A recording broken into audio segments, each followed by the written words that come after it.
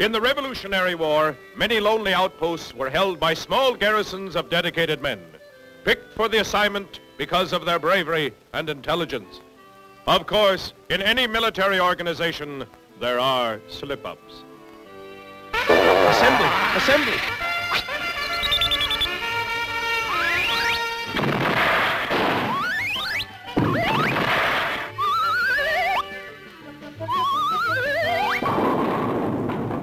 Hector Heathcote reporting for duty, sir. Is your gun cleaned and oiled, Heathcote? Oh, yes, sir. Oh, my gun! My gun! Hector Heathcote, now ready for duty, sir. Go to your quarters and stay there. We should get more of this kind of duty. Confined to quarters? I won't even know what's going on out there. And what is going on out there? Messenger coming, sir! Messenger coming! Redcoats, sir. Overwhelming numbers. You're ordered to withdraw, sir.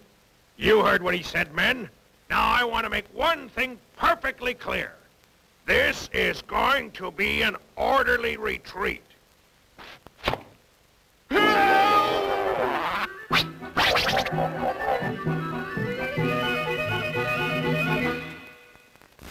Hey, Winston, you're not confined to quarters. See what's going on out there.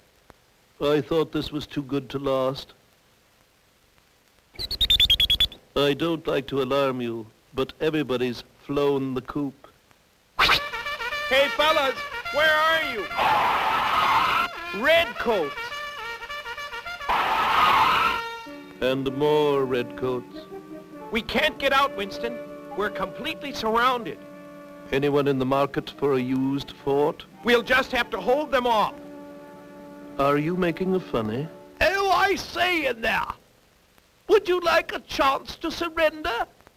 Climb up there and give them your answer. And be sure it's yes.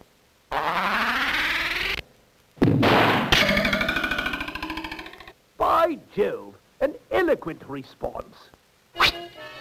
Quick, Winston. If we can make them think there's a lot more like me, maybe they'll go away. And who wouldn't? Open fire!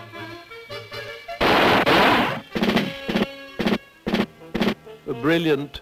But what about the ones on this side? No time to reload. We'll use the cannon.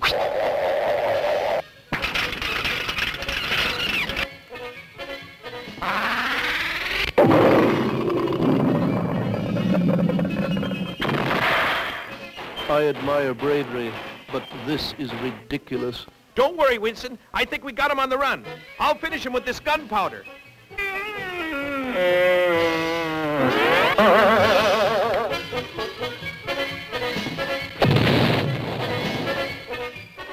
Good shooting.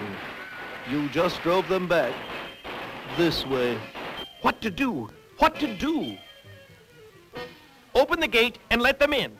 That's the best suggestion I've heard today. Keep your eyes open, chaps. This may be a trick. I just want to surrender. They must have escaped, sir. There's no one in the fort. Very well. Lower their flag and hoist ours. 10, shoot! Dear me, that's not cricket. Now, drop your grums. Drop your grooms. Or score us blee high. I'll blow a skoo high. Blow a sky high. Now, back against the wall. Meanwhile, Captain Benedict was rushing back with reinforcements. It's Heathcote. He held the fort.